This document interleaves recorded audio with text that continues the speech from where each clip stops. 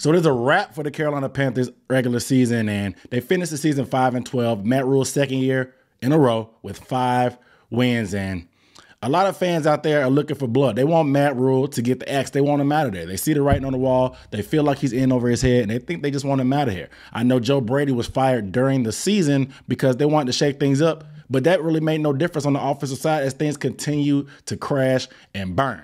Jeff Nixon was the interim offensive coordinator, but he doesn't seem like to be a long-term solution. So Matt Rhule is going to have a huge decision to make. All the pressure is going to be on Matt Rhule going into year 3 to get things right. Even though there were progress on the defensive side, the offense tends to lack. And with this being an offensive-driven league, there's no excuse for offense to be that bad. So all the reports that are coming out are saying that Matt Rhule will be back, but he will need to make some moves. Jay Glazer actually reported that Matt Rhule is not completely safe, but it's going to be hinging on the fact that he needs to hire a rock star offensive coordinator in order to save his job. Now, what does rock star mean? I don't know, but listen to the clip right here. Time will tell. Matt Rhule, I know it's put out there that he's safe. Not so fast. Matt Rhule has to hire a rock star offensive coordinator for him to actually save his job, and he's been reaching out to some of those candidates this week. Now, Jay Glazer, you can say what you want. I mean, because Adam Schefter reported that Matt Rhule is safe, but Jay Glazer seems to be plugged in with the team. We'll talk about that a little bit more, but in this video overall, we're going to talk about some potential offensive coordinator names that got floated around in reports that came out yesterday, along with how they fit with this team. Do I think there will be a good decision to make these guys on this team, and what it means for the future going forward? And we're starting right now.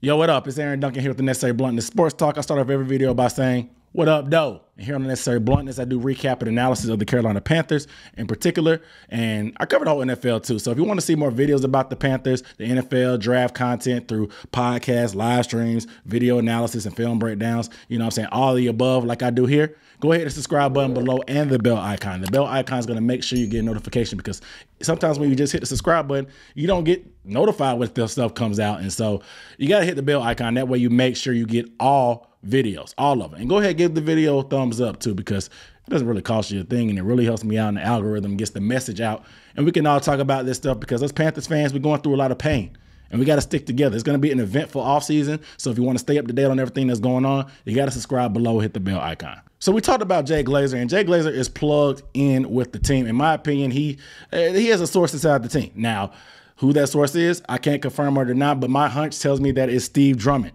Steve Drummond, the head guy, the head PR guy, the head guy of communications. He's been around for a while. He's been here before Matt Rhule. He's been here with the Panthers for as long as I can remember. And if he's the PR guy, he has his ear to the streets when it comes to Tepper and any coach or any owner that's on this team.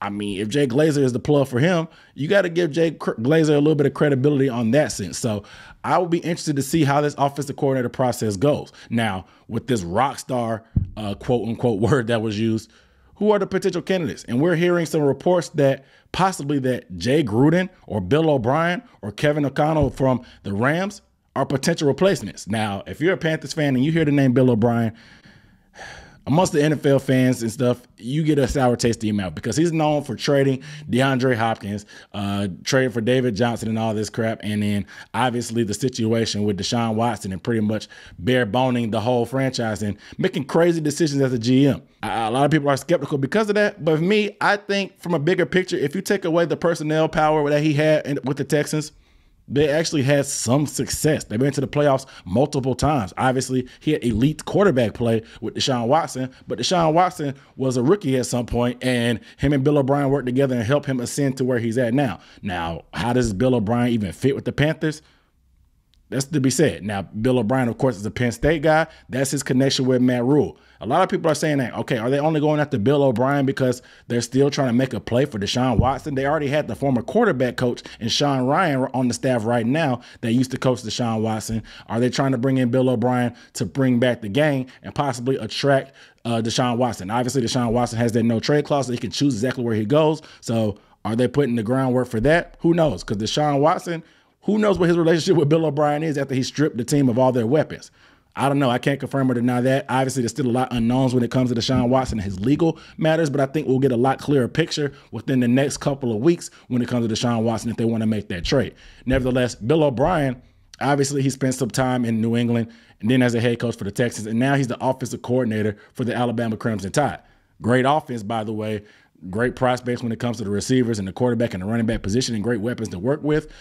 The college game was not really a permanent end game for Bill O'Brien. Most guys that go play offensive coordinator for Nick Saban, they either go on to be a head coach on the college level or they bounce back to the NFL. We saw this happen with Steve Sarkisian. He made that jump, and now he has a head coaching position now. Obviously, Sarkisian went to the Falcons first. He was with Dan Quinn, of course, and Dan Quinn got fired. So Sarkisian came back to the college level. Now he's a head coach. The thing about Bill O'Brien that I think is not the worst thing in the world is because Bill O'Brien has been known to be kind of a tough guy or an a-hole, to keep it PG. And we need somebody with some backbone on this roster. We've been hearing reports that Matt Rhule is a guy that only wants yes men around him. He wants to control every little thing, micromanage and stuff like that. And most people don't seem to be standing up to Matt Rhule and having a little bit of backbone and spine and going back and pushing back with him because, one, they may not be as experienced as him, or two, they just don't want to lose their job. Bill O'Brien has accomplished things that Matt Rhule has not accomplished. As bad as scrutinized as Bill O'Brien may be, he still has more on his resume than Matt Rhule. And he has NFL experience. And he's worked with excellent head coaches like Bill Belichick. So he can bark back and talk back to Matt Rhule because he knows what he's doing. He knows what he's doing there. So I'm not exactly opposed to that because we need some adults in the room when it comes to the offensive side of the football. Now, moving on to Jay Gruden. I do not like this name at all. I do not like Jay Gruden, mainly because, yes, he came to power because he helped Andy Dalton and A.J. Green and that offense do some things, ended up getting the head coaching position for the Washington football team. It was the Redskins back then. He worked with Kirk Cousins, helped Kirk Cousins parlay that into a good contract with the Vikings. So there was some steady quarterback play there, and many people think that he has that background to be able to help quarterbacks, but I still don't like it.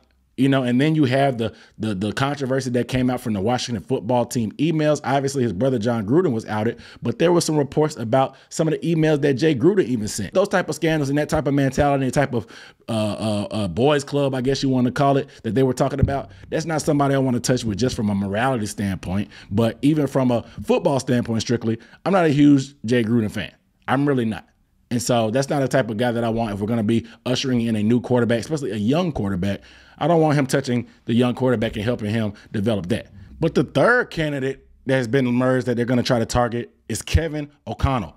Kevin O'Connell is now as the offensive coordinator for the Los Angeles Rams under Sean McVay. And we've seen assistants from the Sean McVay system go on and have success. Now, we've seen pretty much anybody that's had a chance to even shake hands with Sean McVay and work for him get an opportunity to either be a head coach or offensive coordinator. And guys like Matt LaFleur, obviously in Green Bay, has had some success. Zach Taylor has gone and do his own thing in Cincinnati. And then obviously Mike LaFleur, the little brother of Matt LaFleur, he's with the Jets. Now, the Jets are yet to be seen about what they're actually going to turn out to. But you see the success and the pattern of these guys that have these systems. They go off, do their own thing. But the common denominator with these guys is they have a quality quarterback.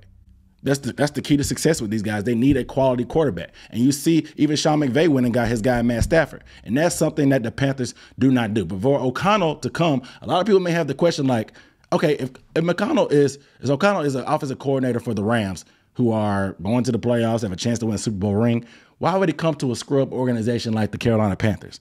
And the answer is that O'Connell doesn't call plays.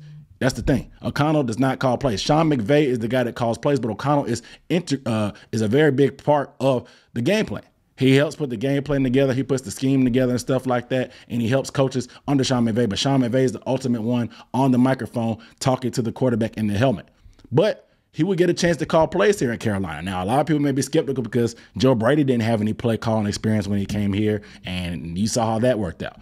But Joe Brady did not. He worked at LSU on the college level. He was very inexperienced and young. O'Connell worked under one of the great minds like Sean McVay. He was on the headset hearing the play calls.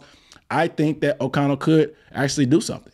I think he could do something because all these other assistant coaches that Sean McVay had weren't necessarily play callers either. And they worked under Sean McVay and they've had success when they went and called plays themselves. There was a little bit of a learning curve, obviously, with guys like LaFleur and Taylor, but they ended up getting it together. So O'Connell could come to Carolina, call plays himself, be able to take some ownership of this offense, and then be able to have some success possibly with us. Now, I think the key for any coach that wants to come in offense coordinator is going to be getting a quarterback because it's going to be hard to convince a guy to come in and take their first opportunity or a new opportunity as an offensive coordinator under a lame duck coach. If they think Matt Rhule is going to be looking over their shoulder like all these reports say about him being micromanager of everything in the football team, they're not going to want to play, especially professionals that have experience with successful coaches. They're not going to come work for some amateurs like Matt Rhule who don't have that much experience on a pro level.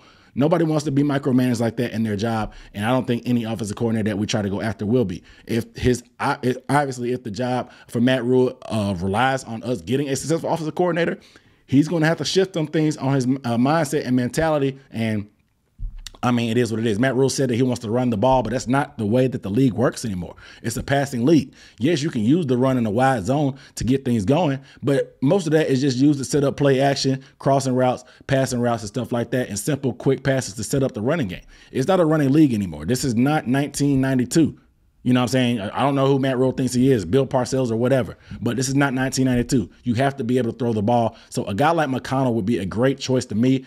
I don't know if he'll be able to get it here. We do have the checkbook, obviously, with David Tepper, and he would get the opportunity to call plays. So I would not be opposed to doing that. I would not be opposed to Bill O'Brien just because of the backbone and the spine he actually has to be able to clap back at Matt Rhule if they go at it. But who knows? Because Bill O'Brien may not want to clash heads with a guy like that, even though they may be homeboys going back to the Penn State days. Nevertheless, let me know how you feel about these names that I talked about today in this video. Are you opposed to any of these guys? Who would be on your radar if you got to choose? Are you happy or satisfied with these names that are floating around? Let me know down below in the comments. But make sure you are subscribed if you have not. I am Aaron Duncan signing off for the Necessary Blunt Sports Talk. See you next time. Peace.